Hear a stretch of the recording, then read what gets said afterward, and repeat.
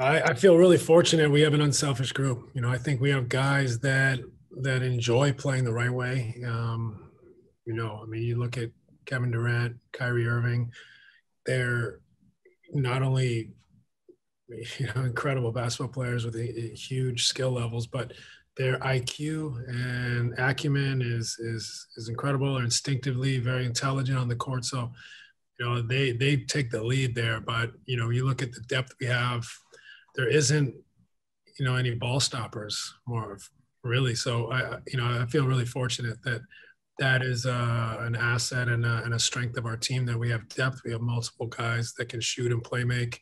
We have centers that can, dive to the basket and be a threat. And so you have a lot of balance there. And guys typically, in this group want to play the right way.